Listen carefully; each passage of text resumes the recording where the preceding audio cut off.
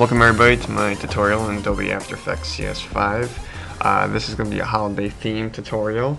I just got a message probably about a week ago.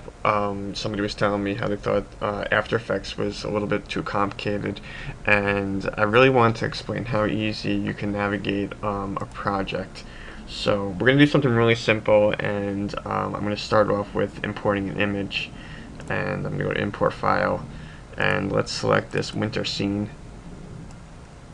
And it's like below 0 outside, pretty cold in New York, so this is a good scene. We don't have any snow right now, but let's try to make it snow in this picture. So very simply, I just imported an image and I dragged it down here to the first layer, and let me type in snow, and we have snow in here, and we're going to drag the effect right onto the image,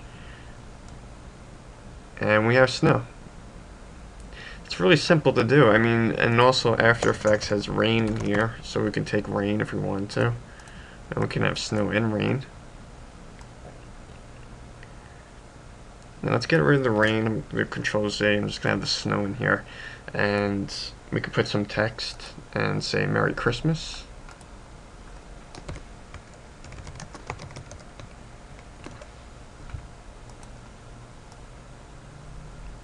And the next thing I want to do is I want to use a little animation with the text here.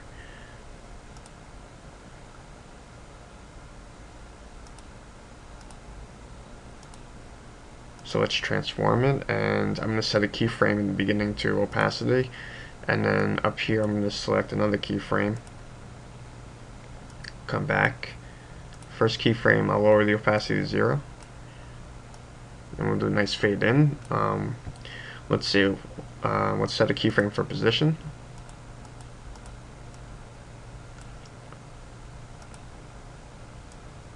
And let's move the text down here. Let's do another keyframe for scaling it, and one more keyframe there. Let's move it in the center. Actually, there's a mountain behind, like the center of that mountain, I would say. And let's see what it looks like. Like it's coming from up from behind those trees and the mountain. So there you have it. I mean, very simple, simple to do.